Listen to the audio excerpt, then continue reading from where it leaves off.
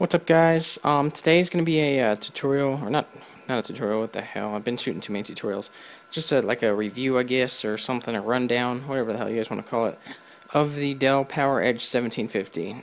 So this is obviously just it's an older model server. It's probably the oldest server that I have. In fact, I'm pretty sure it is the oldest server that I have. I have two of these.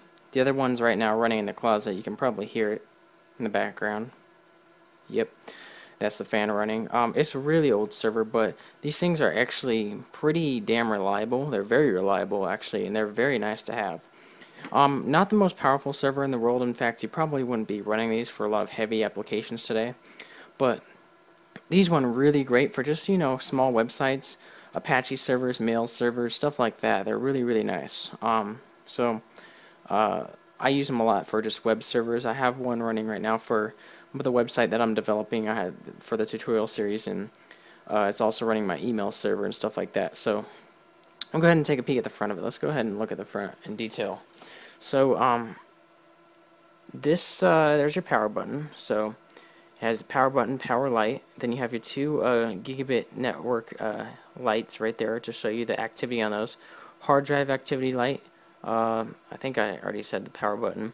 USB 1.1. It is 1.1, not 2.0. That kind of sucks because it's very, very, very slow. If you ever hook a flash drive up to it, it's going to take a year and a half to move something like 100 megabytes or something. It's ridiculously slow. And if you're trying to boot operating systems off a flash drive, my God, it takes forever. So, and by the way, if you guys want to load operating systems off a flash drive, the BIOS on this server does not do it. So you have to use like other pieces of software like Plop Boot Manager and boot it off a CD or floppy. I just boot Plop off a floppy. That will allow me to boot a USB. So that's how I load operating systems onto these servers. Kind of a pain. Really nice part is the Vga port on the front. Also, I did a tutorial series on the SC1425, and that's another thing I kind of miss on the Simple Computer series. Vga port on the front is great. I love having those. There's your little indicator light button. There's the indicator light. So that's basically to indicate this server in a rack. If you have a ton of these and you want to work on it, you start on the front and you go to the back and you go, holy crap, which one was I working on? That's what that button there's for. Then your warning light for anything, whatever the hell it might be. If a power supply is going out, or hard drive is going out too high a temperature, whatever, that'll start flashing. And then you can go into the system's diagnostics and stuff and find out more of what the hell's wrong with it. But that's just to tell you something's wrong with your server. And then there's that mystery button that's on all the servers, the Dell servers, that I have no clue what it does. But there's an optical drive. This is just a CD drive, not a DVD drive. So you can't load operating systems off a DVD, which sucks. So I normally load it off a flash drive, which I just explained the problem with that. But it's got a optical DVD or CD drive. It's got a floppy drive. Yes, that shows you kind of how old it is. It's sporting a floppy drive, which, believe it or not, like I said, I use that to boot into USB. 3 hard drives. These are SCSI hard drives. This server is sporting just 36 gig drives because, like I said, it's a web server, so it doesn't really need that much memory. And they're 15,000 RPM drives. 80 pin, so there's 3 hard drives. You can run. Sorry about that, guys. Someone called me, and I'm shooting this video on my iPhone, if you couldn't tell from the crappy quality. But yeah. So, anyways, you can run the hard drives in however you want. You can run it in RAID 0 to add them all together, RAID 1, or RAID 5. Of course, obviously with 3 disks, I'm running RAID 5, and they are all 36 gig. Hard drives. So that's it for the front. There's nothing really magical about the front. Oop. And if you ever wonder why there's so many damn holes in my bed, that's why right there, because I do stuff like that all the time, always working on my bed. Okay, take a peek at the back. So the back has it's got a serial port, another VGA. It's got the DRAC access, so that's how you can connect to the DRAC. That's actually built on the motherboard, and then the actual DRAC card is way up front, so that's not the DRAC card, but that is to connect to the DRAC card. PS2 for keyboard, mouse, Gigabit Ethernet, two of them, and then so we have the button again and the light. Actually, there's the button, and then there's a plug there so that you can actually control the light with another external source. No one ever uses that, but anyways, that's the light, just like on the front, the indicator to tell which one you're working on. Again, that USB 1.1, so there is no USB 2.0 on here. There's two PCI slots, so you can get a PCI slot for USB 2.0, which it is probably worth doing, but I've just never gotten around to it because most of the file transfers and stuff I do obviously is through the network because it's a server. The only time I ever load files on this is for like operating systems and stuff.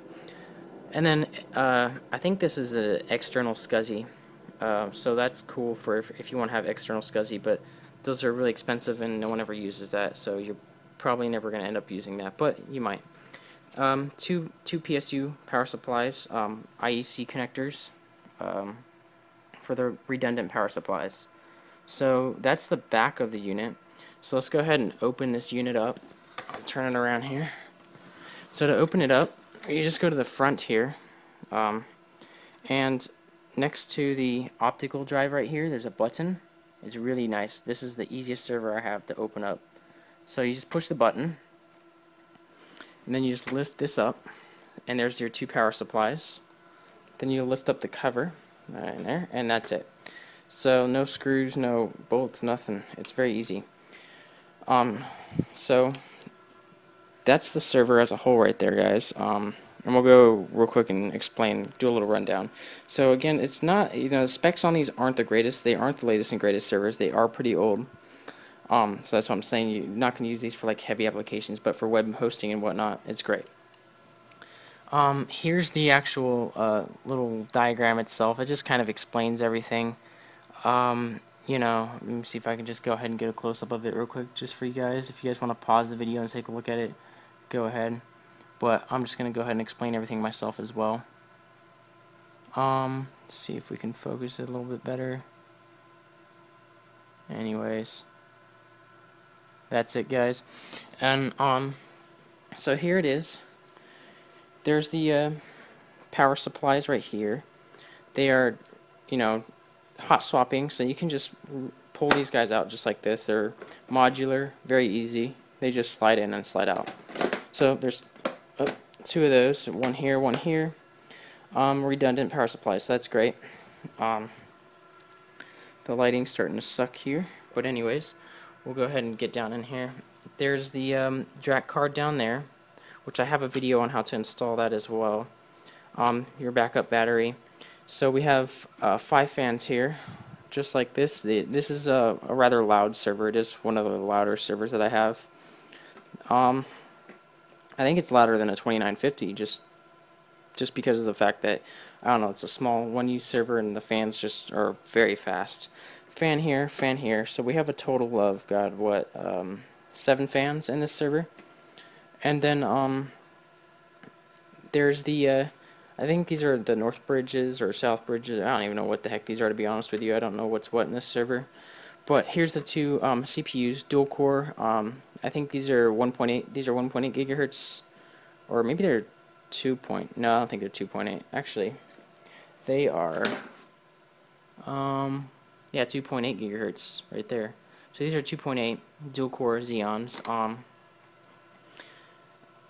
So they're not really intense processors, but they do for a lot of stuff, especially, like I said, web hosting. This server is just sporting 4 gigs of RAM, 2 1 gig sticks. It has 4 RAM slots. Let's go ahead and check it out. I think, I'm not sure what the heck's under here. I think this might be the north bridge, actually, because it gets very, very hot, and it's got a little funnel around it. That's probably most likely the north bridge right there. This thing cooks when it's running. It gets really hot. It'll burn you if you touch the heatsink under there. So that's probably the north bridge, and it's right next to the processors.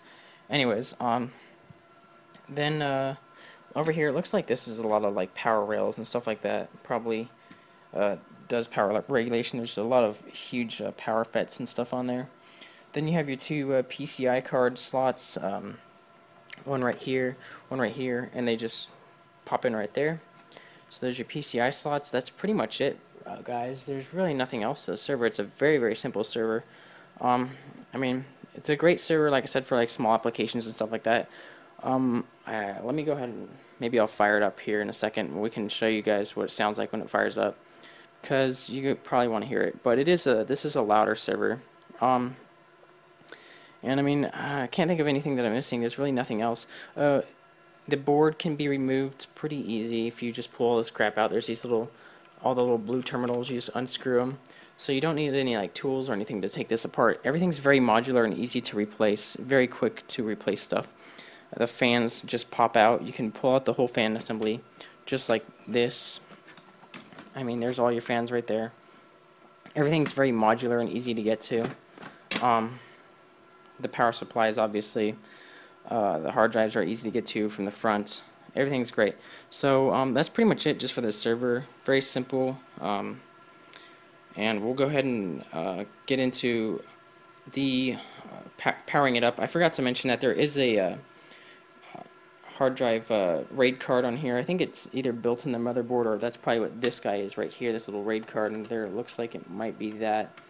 But it does have a RAID controller on it, a dedicated RAID controller. So it's not software or anything, it's a dedicated RAID controller.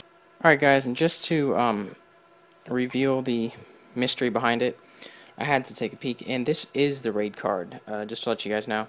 I never actually took a look at this because it's always been covered up, and I just ignored it because I never had to touch it.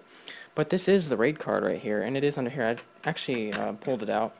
So you can see right there, it says, see if I can get in on that, RAID right there. So this is the RAID controller. It's got this little connector here, just sort of like the DRAC connector up front, which I have a video on installing the DRAC card in this. So it's basically just like that, a little bit smaller connector. Here's the actual RAID card itself. So I mean, you probably have like some, you know, RAM and a processor and just, you know, simple stuff like that. But it is dedicated RAID card, so it's not like, you know, software or anything. So it's a really nice thing about these servers is the dedicated RAID cards. It's one of their older models of the RAID card. I'll show you guys the RAID card in my 2950 and stuff when I do the video on that, but it's a lot more complex than this. But that's the RAID card. So just basically has the connector right there, 4 little plastic clips to hold it down. I'll go ahead and we'll throw it in there real quick. So if you guys were ever wondering how you put a RAID card in here, here's how you do it. Here's the RAID card installation video along with the tutorial of the server. Push down the 2 back ones, boom boom, go to the front and push down the front ones, and you have to push down with a good amount of force because you have to also, you know, push the connector into the socket as well. And it actually looks really cool. Dang, look at all that. That looks really awesome. And then you have your cover, just like this. That goes over that. And you basically just throw it over it. It snaps on just like that. Or, you know, anyway. It snaps on there just like that. And that's the cover to the RAID card. So that's pretty much it for the RAID card. Now we'll go ahead and power the server on. Alright guys, so I have one PSU plugged in. I'm not going to plug both of them in. It might run a little bit louder than usual if there's one PSU going, just because usually if anything goes out in this, whether it's a fan or a PSU, usually the fans tend to speed up a little bit. So we'll go ahead and power it on. I have it plugged in, and let's listen to it. It might be too loud for me to talk. So here we go. So it is pretty loud. It will probably calm down here in a second. Maybe. Sometimes they take a while to slow down. There it goes. And that's its normal running speed all the time once it gets going. It never really gets quieter than that. It might seem quite loud because it's open, so let's go ahead and close it real quick. And that's it. That's as quiet as it gets. Oh, there it is. It gets pretty loud. I'll go ahead and shut it down now. But it can get very, very, very loud. But normally, what it was just running right there when it got quieter, that's its normal operating sound. So they are a rather loud server.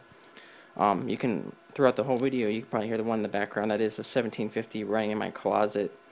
But so I mean, they're good little servers, very reliable. They can do simple tasks, like I said, web hosting, email, basic stuff like that. But that's pretty much it for this, guys. They're not really good for data servers. That'd be my 2950, because the hard drives aren't that big or anything, and you can't put too many hard drives in them. But they're really good for web servers and email. So that's it, guys. Hope you guys enjoyed this tutorial, or not this tutorial, but this little overview rundown of the 1750. If you guys have any more questions or whatever, or anything you want to know about it, shoot me an inbox or a comment, email, whatever you guys want to know, and I'll go ahead and make a video or just reply to your comment. That does it for this one, guys, and have a good one.